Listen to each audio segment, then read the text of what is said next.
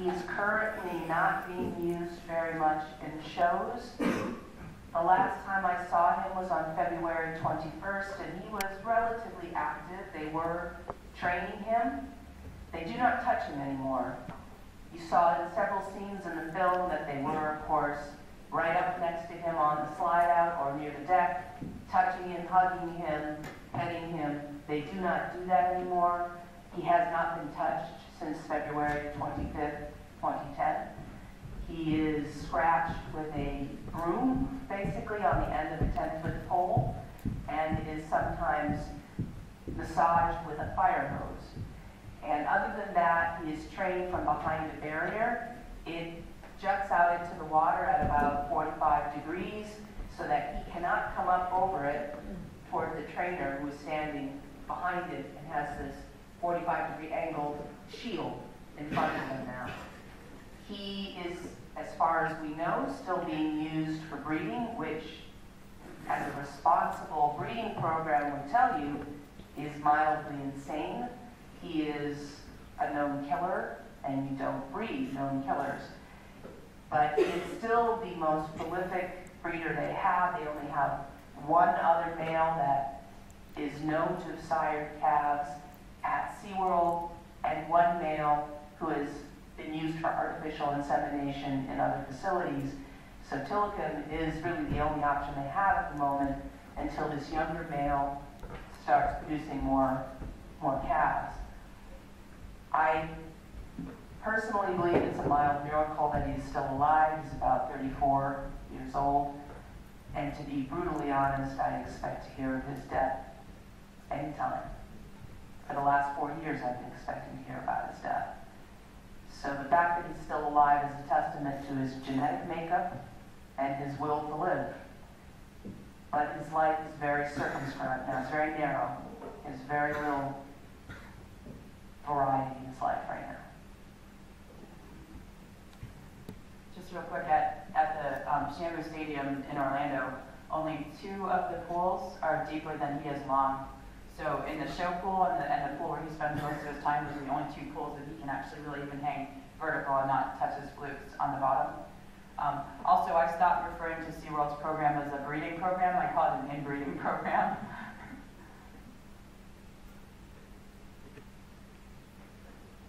Hi, sorry. I'd like to know what the average age of trainers are when they recruit them, and what is the recruitment procedure like? How do they recruit the trainers? I can speak to that. So they can start, I'd say usually around 18.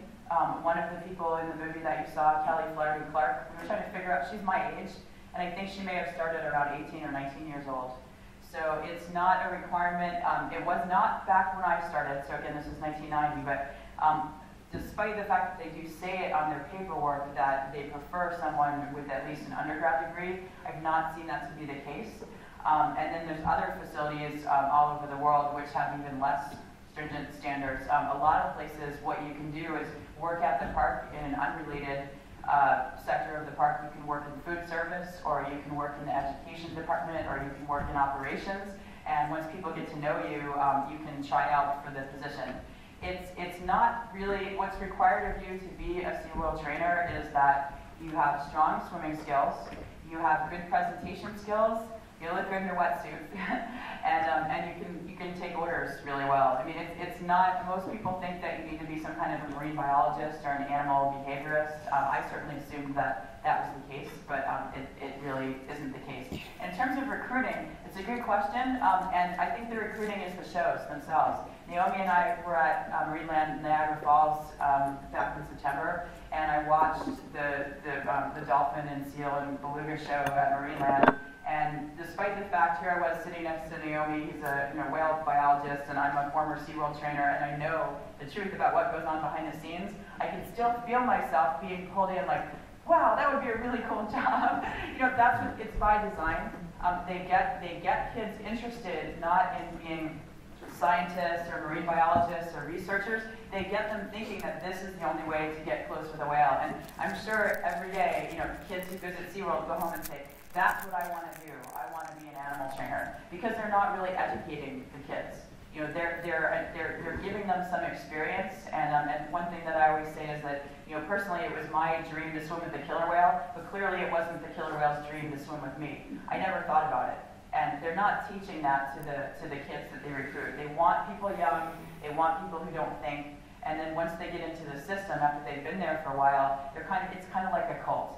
So they get indoctrinated into this way of doing things, and they're discouraged from looking outside the company for any information. As a trainer there, anybody who was in the audience who was considered by Seaworld to be an activist, even scientists were considered activists. We were discouraged to speak to them. In the 90s, there was no internet, so I had no way I had to go to the library if I wanted to learn about killer whales. But now you think, with all the information that's out there on the internet, plus this movie, that trainers would just be leaving in droves. But in a way, just like in a cult, they are brainwashed to believe what the company tells them. And then, on top of everything else, if you were to speak out about your experience at the park, how would you ever get another job? There's very few jobs training killer whales and dolphins and sea lions around the world. So very few people actually speak up after they leave a place, despite what they've seen. I was only there for 3.5 years, and what I saw plenty of stuff while I was there, but there's people there who've got 15, 20, 30, 40 years in, and if they wanted to, they could totally sink the company, but they won't say anything. They're too afraid. Yeah, in answer to that, my name's Dr. Ingrid Visser and I'm from New Zealand. I specialise in working with wild orca, and I've spent a number of years working with them in different places around the world. But I've also visited a number of aquariums and dolphinariums, and particularly the one in the Netherlands, Dolphinarium Harderwijk. And in that dolphin show, they actually have a young girl up on a trapeze, but she's got a little bed up above the domed area where the audience sits. And it's a dream that she has to swim with dolphins, and then the dream fairy comes along and she comes down on this trapeze and she swims with dolphins. And so they're actually showing kids that if you dream about it, this is what you can do. And so that's how they're recruiting it, because they actually say to them, how many of you now want to be a dolphin trainer? And all these kids put their hands up, and that's how they're getting them into the system. Most of the executives at Seaworld came up through the ranks, and they were trainers first and then curators and finally executives, the executive vice president of animal training or whatever. Most of them started either straight out of high school or they were in college but they dropped out because they were working at Seaworld and having such a good time in their minds that they didn't think finishing college was necessary. So several of the executives at Seaworld who run the company now have no college experience and have never worked anywhere else but SeaWorld. So if you're wondering why they're being so resistant to the information that is now very public, you can't put the toothpaste back in the tube, as we say in the U.S., but they're resisting this with a great deal of force because several of the people who control the company now have never been anywhere else. This is their family, and we are attacking their family. It's a very strange psychological situation. I was amazed when Sam said in another discussion that the less you question things, the more time you spend with the animals. So it's the same way the animals are trained, the same way the trainers are trained. Dad Listenek, who was my former boss, who saw it in the movie, blaming Dawn for her own death, saying it was her, he pulled her in by her ponytail. It's as simple as that. He has a book called Whale Done, and I think it was written with Ken Blanchard, who's the same guy who wrote My Cheese. It's a business training book. It's about training your employees to get them to do what you want. And he goes all over the world using the principles of animal training that he used at SeaWorld to train employees of companies. And I think it's hilarious, actually, but that's what he does. I mean, that's how indoctrinated they are into this way of life at SeaWorld, that they believe that everybody should do things the way that they do it. Yes, actually, I have two questions. You said at different points that the wage should be set free again, and I was wondering whether it's possible for whales that have spent so much time in captivity to go back to life. And then I had another question. Since these are animals that are extremely emotionally intelligent, I was wondering whether the fact that now they don't even have the make their life worse and make them more frustrated than they were before. Thanks. I think that most of these whales cannot be returned to the wild. I think there are several that should be evaluated for that, and great care should be taken not to remove all opportunity from them. But generally, I think they've either been in captivity too long, or they were born in captivity and have never known a natural life, and so they can't be returned to independence in the wild. However, I think all of them can be retired to sanctuaries or refuges that are much larger than the tanks they are in now, are in natural seawater, are more stimulating, more interesting, more challenging, and at least give them some choices rather than the schedule that is imposed on them by Seaworld or Marine Antibes or Lower Parque. And I also think that for your second question was? No, I was just wondering, I mean, I'm not that after the film, not that I'm in favor that the same activity, but Right, the trainer's not if they interacting with them, right? is it now worse than Yeah. with all these barriers, because actually they need the Right.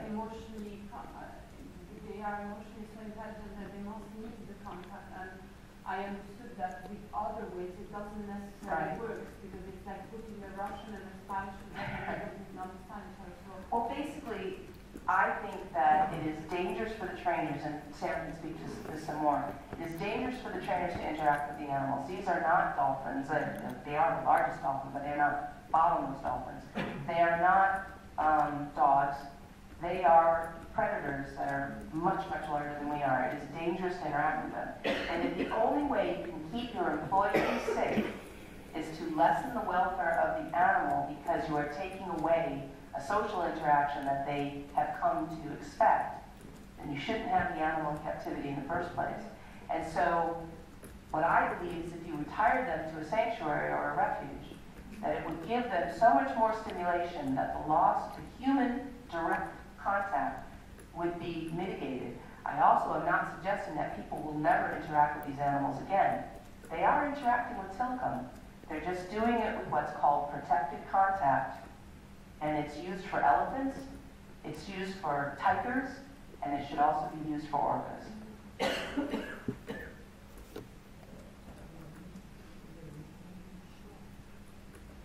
Sam has just suggested that I jump in here about Morgan, the young walker that's being held in Lower Parque, and she's the main reason that I've come along this evening, because her plight is in many respects worse than what you're seeing here.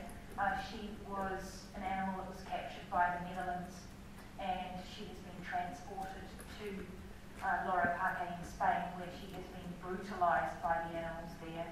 I've documented by photographs over 650 bite marks, rammings, attacks of all sorts, and she is so stressed by this that she's chewing on the concrete. She's lost the top third of her teeth and chewed her teeth right down to the gums.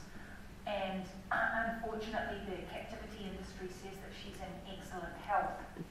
And we believe there's been a violation of the CITES permits, not only for her capture, but also for her transport to Spain. And the aquarium industry says that Morgan can't be released. Now, legally, we believe that the law is on her side. Legally, she should have been given the opportunity. But the aquarium industry is using every dirty little trick that they can to try and keep her in there, including now trying to get her pregnant, because if she's pregnant, then the calf will be a hybrid, and also, we can't transport her if she's pregnant, and what do we do with her with a calf that was born into captivity? And typically with orca in the wild, they learn from their mothers how to nurture and look after a child in a very similar way that we would. We have female members of our species teach us how to look after our kids, and if she hasn't been given that experience, it's going to be extremely difficult for her.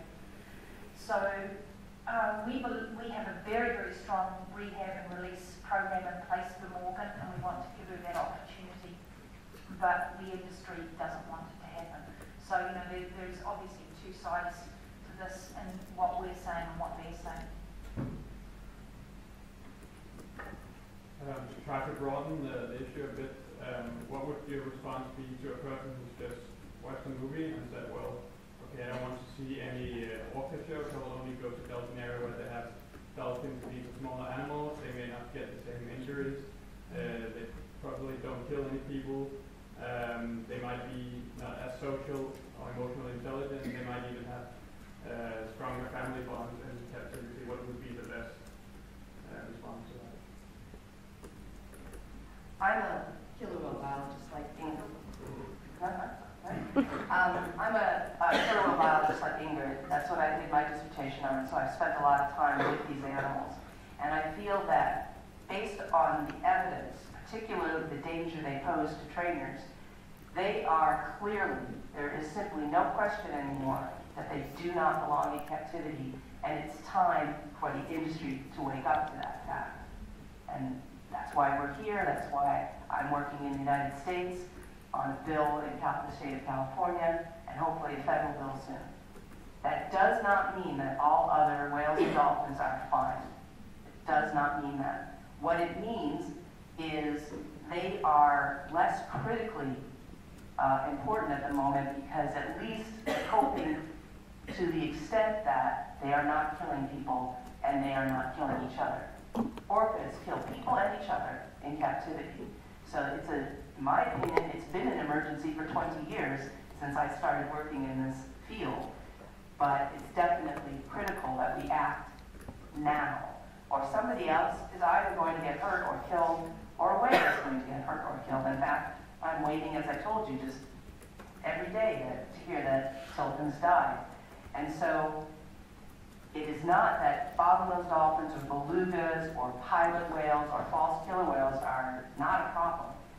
I just need to deal with this emergency right now, and I am continuing to work on the welfare and the disposition of all the other captive cetaceans in the world. I can also do that, being a politician on this field. We are now discussing the ban on dolphinaria, not because only cetaceans can hurt trainers.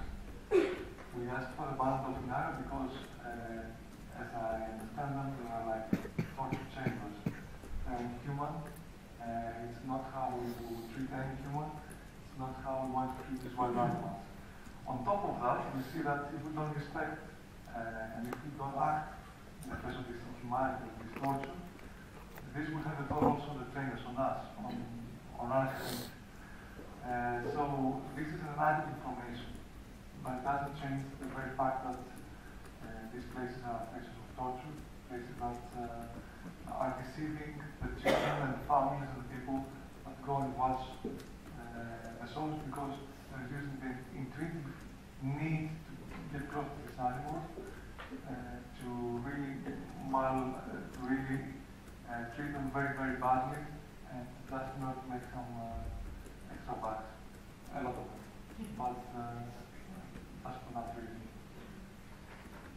The dolphins that don't make it into the show also often end up in sort of petting pool environments, and I've seen and also heard plenty of stories about people throw things in the pool even though there's signs that say not to throw things in the pool. Animals ingest things, people put stuff in their blowholes, they're subject to just constant touching or interaction with people. And then the other thing too is the swim with programs are just equally as awful. I think it's surprising that we haven't had a death yet, given all the interactions. Again, you know, there's several videos that you can see online. There's one video of a dolphin that's supposed to be jumping over a rope. There's people on either side of the rope, and the dolphin's supposed to just jump up and over the rope, and instead it jumps up and goes sideways and slams into the person who's holding the rope. And so, I mean, that's not an accident. Everything we know about those animals, I mean, that was an intentional move. So, I mean, and then once they can only be in those swim with programs until they reach a certain age. When they get sexually mature, it starts to be very difficult and more dangerous to be around the animals, both for the humans and for the other animals. So where do they go? It's really challenging. Yeah, the swim with the dolphin programs that are very popular. Therapy, where they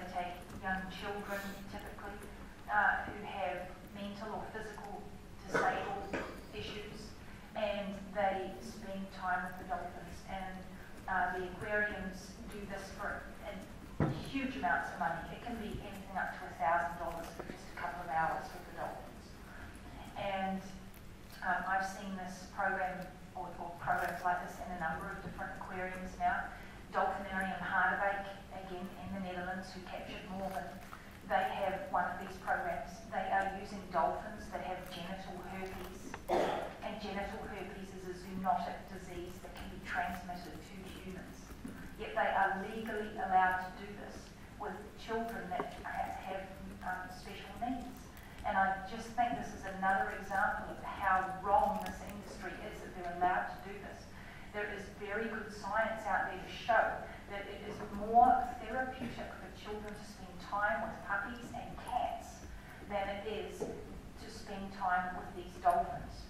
So we really need to stop this part of the industry as well. And yet the industry is sucking people in and saying that we're depriving children of the opportunity for therapy because of our desire to want to help these children. So again, as you so clearly pointed out, that it's easy for them to prey on what we desire and what we want, with no regard for the animals at all.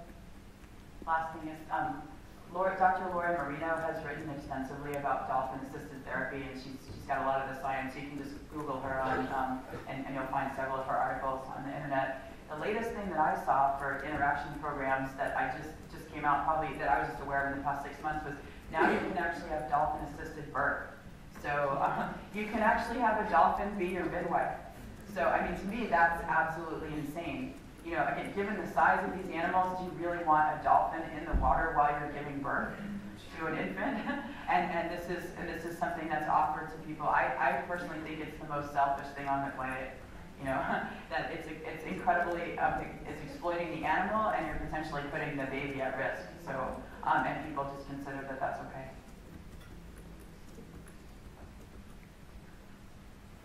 You clearly speak out against Seaworld. Have you faced any challenges by them in trying to intimidate you and shut you up? I mean, this is certainly the case in other parts of the industry. For example, I can just recall the agribusiness industry and all the ag laws in the U.S. and everything else that it's, they're trying to do in order to not to expose actually animal abuse. Yeah, I've been doing this for over 20 years, and I started, the very first thing I ever did when I joined the animal protection movement in 1993 was we launched an anti-captivity campaign specifically on Seaworld's doorstep. We went down to Florida and had a press conference. I came out of the academic world. I have a PhD in orthobiology, and so from the very beginning I was able to hold my own in terms of responding to the absolute drivel that they put out, the absolute nonsense that they say. And I also know a lot of people in the marine mammal science world well, and they're friends of mine, and they're actually protecting me. It is very difficult for Seaworld to threaten me in any way, not even my science, not even my credentials, and that would be the easiest and most direct thing they could do that would harm me. In terms of threatening me, and I got that question from a gentleman in Russia. He wondered if I was afraid of Seaworld. And they're delusional, but I don't think they're insane. And they know better than to even approach that sort of thing for outsiders. I think Sam can tell you some things that happen internally, and then Ingrid can tell you about things that non-Seaworld parks are capable of. Yeah, my experience was that I very quickly became part of a group of 4 former Seaworld trainers who you see in the movie. It's me, Carol Way, Dr. John Jett, and Dr. Jeffrey Venturi. So Jeff is a physician, John Jett is a university professor, Carol owns 3 speech therapy centers in Seattle, and I own an acupuncture center. So we're professionals, and we've been out of the industry for 20 years. And although we all will talk about how terrified we were, because that was just the way the company rolls. We were all afraid at first to speak, but nothing has been directed specifically at us other than, I lost some friends on Facebook, and some people that I was friends with who are at Seaworld have been negative. I can't imagine what's said about us behind the scenes. More recently, Seaworld, once it was clear that the movie was getting some traction, The first thing they did was in June when it was just about to get a theatrical release. They wrote a letter specifically about the film to about 50 film critics. They didn't really, all they mentioned about the trainers was that we didn't have enough experience to speak. That's kind of their MO. And then specifically about me, there is the beginning part of the movie where I talk about my first time riding on a killer whale, and they use file footage from another woman who's riding on a killer whale, and I'm describing exactly the same thing. The movie was vetted by lawyers, by fair use lawyers, by copyright lawyers, so there's not a lot in there that's not backed up by evidence. And so Seaworld was kind of grasping at straws, and one of the things that they said was a lie was that I was talking about my experience of riding a killer whale, and they used file footage of another trainer. And they actually have that trainer, there's a 2-minute video of her talking about how hard she had to work to get to that point in her life, and how the movie makers took 2 years of her life away because they used her footage of swimming with a killer whale, and that somehow makes the movie untrue. I kind of find that a little bit laughable. On the other hand, as Naomi said, they're not insane. I think they understand PR and that it wouldn't make sense really to attack us. I personally didn't sign a non-disclosure agreement, although a couple of the other people in the film who more recently left did sign non-disclosures, and they may be at more risk. There are other facilities, as Naomi was pointing out, where the owners are a little bit more insane, and I'm thinking particularly of Marineland in Canada. The reason we went there is because John Holler, the owner of Marineland, has sued several of his former employees for $1.5 million each, and also sued some, quote, activists for $1.5 million each for speaking out against the company. One of them was Kiska, one of the lone killer whales. She was Kiska's trainer for 12 years. And she has actual footage that she gave to the media of Kiska's tail fluke bleeding for, I believe, 3 months straight. So she even had evidence, and she was still sued. The other guy is Phil Demers. He was one of the walrus trainers there also for about 12 years, and he was sued. So I guess there's always that risk, but Seaworld doesn't seem to roll that way. So, I feel, and also as Naomi was saying, I don't really see them even as a worthy opponent anymore. The evidence is so on our side. And so anything that they throw at us, it's very easy to rebut. It's very easy to show the facts. And once people hear the facts, it's really clear that they're the ones who are lying. And honestly, the final thing I would say about this is if Seaworld stopped their animal performances tomorrow, I'd be like, go Seaworld. I really, I personally don't. I mean, I would work with them. I would do whatever it is possible to stop them doing what they're doing, and all the other marine parks and aquarium for that matter. I think the problem is not. Seaworld as a company can have roller coasters, they can be a theme park, they can do really good education. There's so many things they can do. So I would be completely behind them if they would just stop the animal exploitation part of their business. Yeah, and my experience has been a little bit different. I was an expert witness for a court case about Northern, and 48 hours prior to appearing in court, I received a very a witness intimidation letter saying that I had to withdraw my evidence, otherwise they would sue me for defamation, and they would basically take me to the cleaners. So I thought about it. I laughed at the time because I thought, well, this is hilarious. But of course, when you reflect on that, you realise that they really can destroy your life. And one of the ex-trainers that's being dealt with Marineland at the moment, Phil Demers, he really has had